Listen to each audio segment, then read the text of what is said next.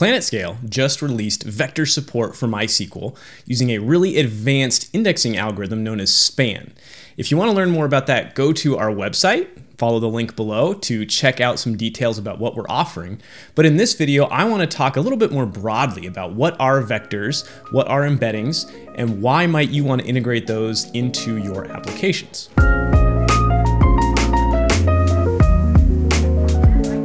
One common use for vector databases and embeddings is to do semantic search. So the example that I want to show you to kind of motivate why we would want something like this is actually Hacker News. So let's take a look here.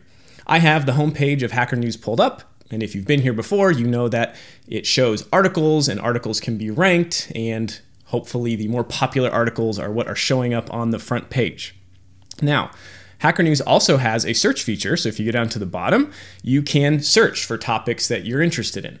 So let's say I want to look up articles that have been submitted to Hacker News that are about hard drive disks versus solid state disks, right? That's probably something that has been talked about a ton on the internet over the past decade or more, and so there should be a lot of articles. So I'm going to go ahead and type down here, hard drives versus solid state disks, and I'm going to go ahead and search this. Okay, so the results are here, and as you can see, we only get two things showing up. So there's one article, HDD versus SSD. Are SSDs finally worth the money? Well, of course, now we know that they are, but that was from 12 years ago, and then one other article.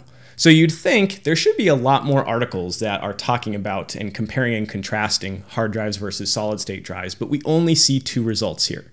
So why is it giving us such a limited result set? Well, a part of the reason for this is many searches, including the one here for Hacker News, is doing some kind of relatively basic word search matching, right? It takes our search term either as a whole thing or breaks it up into tokens and then does exact word or string matching for substrings within whatever data it's searching through. So the reality is there were probably many more articles submitted to Hacker News that had something to do with hard drive disks versus solid state disks. But this search doesn't really know how to interpret the meaning behind what I typed in. It's just doing some more basic kind of searching. So we would like our search to be able to understand not just the exact keywords, but what it is that I'm intending to search for. What is it that I mean by hard drives versus solid state disks? And then giving me a broader set of relevant results for that. And we can accomplish that using vector databases and vector indexes and ANN search. So what is a vector? Well, really, a vector is just an array of numbers. Typically, in vector databases, we're storing these as some kind of float, oftentimes maybe float 32, but there's different representations. If you want it more compact, you can use float 16s or even float 8s. But it's an array of a bunch of floating point numbers. So how is that useful for capturing the meaning of things like searches? Well, where this becomes more useful is when you pair a vector database with some form of embedding model that can generate vectors that have meaning embedded into them based on content that was given to it. There's many embedding models out there that essentially what you can do is you can take an input, a string, a blog post, even image data, you feed it into the embedding model, and what it spits out is a vector. That vector could have hundreds or even thousands of floating point numbers in it, and somehow that model was able to generate an embedding that stores meaning about that input. So how does it do this? What do I mean by storing meaning in an array of numbers? Let's think about a simple example using just one-dimensional space.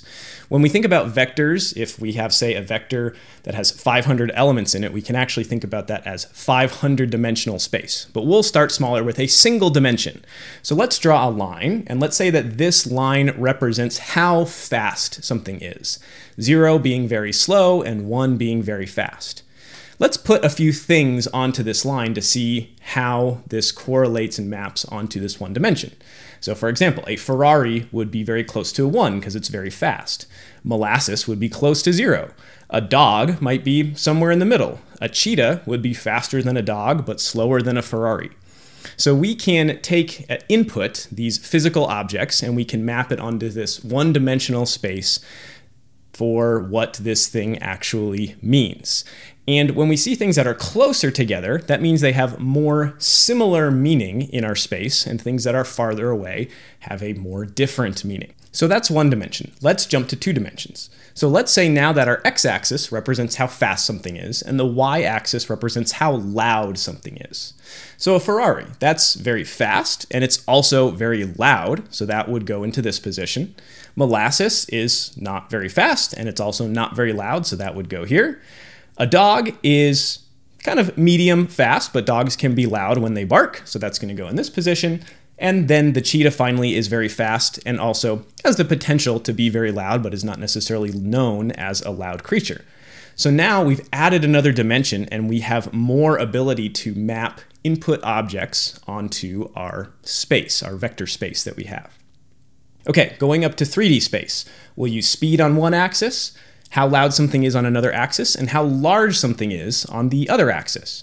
So Ferraris are big, they're fast, and they're loud, so that will go here.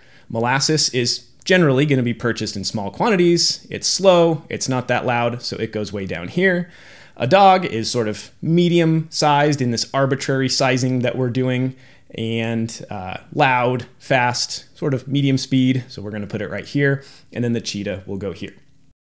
Now here I'm only showing 3 dimensions, whereas some models that generate embeddings can generate vector spaces of thousands of floating point numbers. So they can capture a lot more meaning than just this.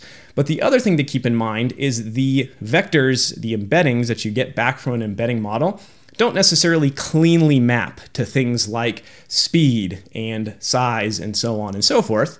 They're sort of this opaque meaning that the model is able to capture. And when you compare one vector generated by the model to another, that meaning relative to each other means something. But as humans, you can't necessarily just look at a vector and go, oh, that thing is fast or that thing is slow. Now, there's a number of different ways that we can generate these embeddings, and generally it has to do with taking your input and submitting it to an embedding model. One option that you can choose is something like OpenAI's embedding API. You can go to their website and check it out. I have the docs pulled up here. So this is their embedding model, and as you can see, they even have a little announcement here that they have some new embedding models. But these are things where essentially you can submit things to their API to get embeddings and get results sent back to you. Interesting thing to know, right? By default, the length of the embedding vector will be 1,536 for their text embedding small, or 3,072 for their text embedding large. You can reduce the size of the embeddings by passing in a parameter and so on. But basically, using some of these really powerful embedding models, you can get some really, really large embeddings and optionally compress those down if storage-wise that's too big or if that's overkill for what you need. However, using APIs like this costs money and it's not something that you're doing locally. You can also generate these locally using some various frameworks, and I'm going to show you one in Python. So here I have a simple Python program pulled up, and this uses the sentence transformers library. So what I'm doing here is importing that module, and then I'm basically creating or requesting to create an object based on a particular model. So you can specify different ones. I'm using all, mini LM, L6, V2, and this is one that's small enough where my computer is very capable of running this just locally. So then, as you can see, I've got 2 example sentences. One is the dog chased the mailman, and then I have the other one. And in terms of thinking about the semantic meaning of these are quite different in terms of what these 2 sentences are trying to communicate. I go ahead and ask the model to generate embeddings for those. And I'll go ahead and run this and we'll print out what those embeddings are. So I'm going to say Python 3 embeddings.py. This will take a few seconds to execute to get the model loaded up and everything. But once it finishes, you can see that it printed out 2 very long arrays. So this is where the first one ends. We'll go up to here. So starting up there, quite a few floating point numbers. It ends there, and then there's the next one. So even though these are smaller than OpenAI's defaults, these are still very big embeddings. Now the other thing you can do, looking at the commented out code, is you can take a look at how similar 2 embeddings are to each other using this model. So let's go ahead and ask it to do that. It's going to rerun the whole program, generate those embeddings, and then show us a similarity score. So that similarity score is right here. So it's negative 0.0411. So a very small number indicating that these are not very similar. These are very dissimilar sentences in terms of what they mean. But if I were to run this again, and I could change this to a sentence that means something more similar, like the coyote chased the delivery guy, that has a little bit more of a similar meaning.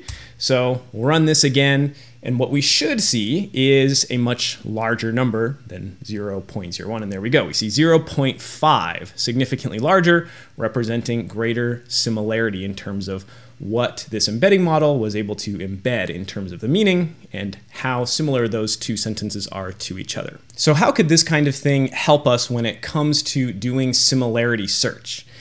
Well, let's think back to our Hacker News example. In fact, let's go pull that up. Remember, I searched hard drives versus solid state disks, and we only got 2 results, but the reality is we know there's got to be a lot more.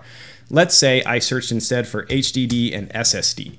Just putting those 2 things in, right, all of a sudden we get quite a few more results. So it would be nice if, based on just my original result, if somehow the search could know things like when I say hard drive, that basically means the same thing as an HDD. And when I say solid state disk, that means the same thing as SSD, rather than restricting ourselves to exact keyword matches.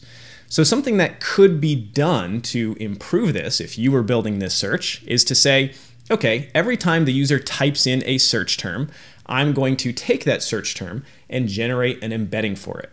But then previously, you would have had to generate embeddings for everything in your data set. So basically generating an embedding in the database for all of the submissions that we've ever gotten to Hacker News. Then what I can do is I can take my embedding from my search keyword and ask my database, find me rows that have a similar vector to this embedding. And you can ask for the 10 most similar or the 50 or the 100 most similar and have your database find those, give you those rows with similar embeddings back to you, and then display those results to your user. What this would allow is, because it's basing the search on the embedding similarity rather than text matching, it would actually know something about the meaning of what you typed into search and give you things that have a similar meaning. Now, this is something we're not going to have time to implement in this video, but in a separate video, I'm actually going to show you how we can do something basically like this using some data that I'm going to scrape from Hacker News. So stay tuned for that if you want to see a hands-on example of using MySQL vectors in practice to build a really cool feature in a product. Okay, so that's it. That's what vectors are, that's what embeddings are. I hope you learned a thing or two here. And like I mentioned, if you want an actual hands-on example, go ahead and hit subscribe to our channel to stay tuned for the next video that's going to drop on how you can use MySQL vectors powered by PlanetScale. I hope you enjoyed the video. Thanks for being here. I'll see you in the next one.